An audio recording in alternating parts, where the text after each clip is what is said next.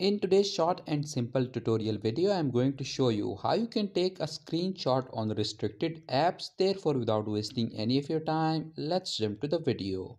So there are a lot of apps that do not allow you to take a screenshot due to security purposes. So in order to take a screenshot on these apps, you need to download this application from the Play Store called Screenshot Touch. Once you have downloaded and installed the application, click on Open. Grant all the necessary permissions that are required to run this application.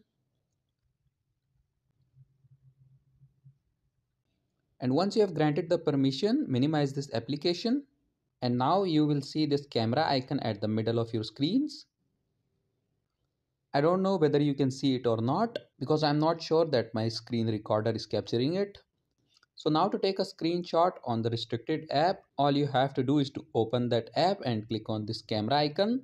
And once you click on it, your screenshot will be taken. In this way, you can take screenshot on restricted apps. So that was it for this video, and I'll see you guys in the next one.